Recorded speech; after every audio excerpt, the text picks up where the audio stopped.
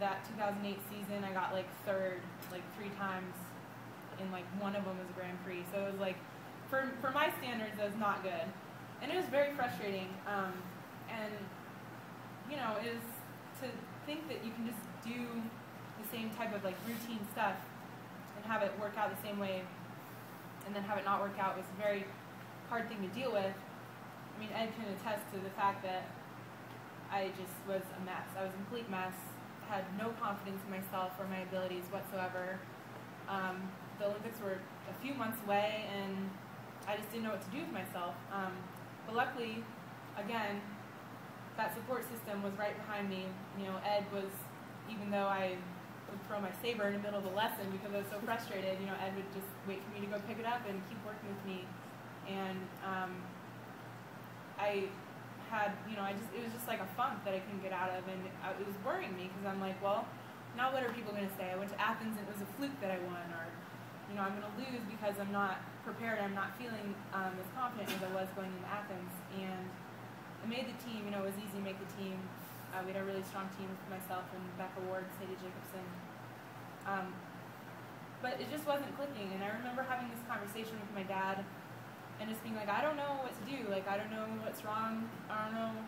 Like, I just can't fence anymore. I feel like I'm not myself, which is really frustrating for somebody who, you know, is used to winning and used to being the best and was an Olympic champion, and all of a sudden feels like they don't have a chance in the world to win in a couple weeks when I leave for Beijing. And my dad said to me, you know, you just have to realize that ever since, you know, you've been fencing, ever since you've been going to Oregon Fencing Alliance, ever since you've been going to all these tournaments, taking all those lessons, spending all those hours, dedicating yourself to this, that whole time you're doing that, you're laying the foundation for what's going to happen in the future. You already have that foundation. You already have those abilities. You already know that you're a good fencer. You just need to relax.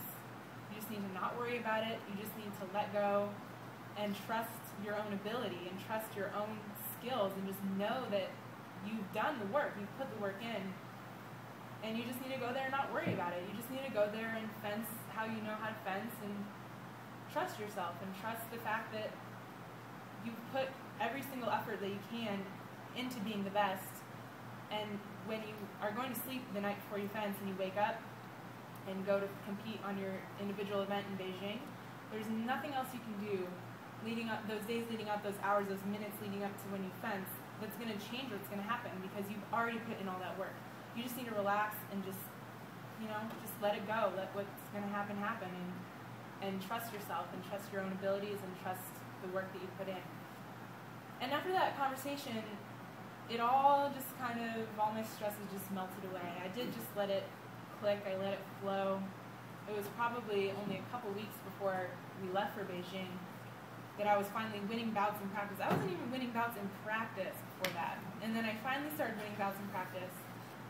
Finally felt good about, you know, the way that I was fencing, and got my confidence back just in time.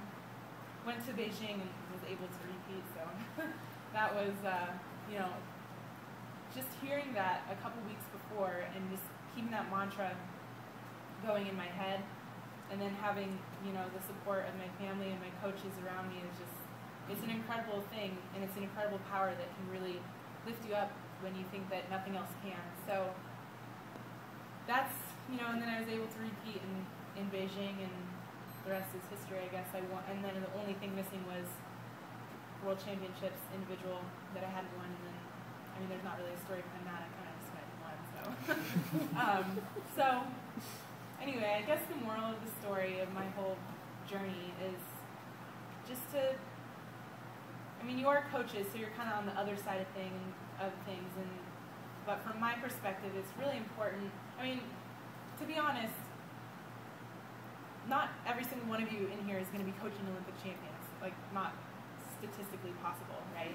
But if you think about it, like, sorry, no, I mean, it's not, I'm not saying it's impossible. There might be, you know, someone out there, but I think the most important thing to realize is to have a good relationship with your students and with your pupils, and just trust them and support them and have a good relationship that you can talk openly about, things, even if it's like on a personal level, has nothing to do with fencing. As long as you're friends with them and you're able to just know each other and support each other, it's going to make the biggest difference in their results and in your overall communication with one another and your just the way that things work and flow. And it couldn't be more important to be a supportive coach and understand what that fencer's going through and kind of sympathize and empathize and support them no matter what. If that Nigerian girl never pulled out, I know that Ed would still work with me. He wouldn't give up on me, and it would have been hard to watch someone else win in Athens, but who knows, I would have maybe still been able to carry on and go to Beijing and win again. So it's just important to also have fun, because when I wasn't having fun, it was not fun. It was not, when I didn't want to do it when I wasn't having fun. And at that period of time right before, a couple months before Beijing, Ed was kind of trying to force me to take a vacation, and I was like, I can't do it. So it's really important to just recognize that everyone's human and life is not predictable. Your fencing career is not predictable, but just as long as you're out there and putting your best abilities into your students, then I think it's really going to rub off and make them the best fencer that they can be, as long as you're being the best coach that you can be to them. So I guess I hope that is something that you can take away from this coaches college this weekend. And tomorrow we'll talk more about tactical stuff, but that's kind of my story of things of how I got to be where I am today. And right now I'm like I said, going to go to World Championships in Paris in November, and then after that the next goal is London 2012, and then if I retire, maybe Ed will retire, but if I don't retire, then we're going to keep going, right? It's kind of up to me, I think. So I guess we can open it up to questions now if you want, or you can talk to me tomorrow. I'll be here, I'll be around, and hopefully we can teach each other some things. So. Thank you.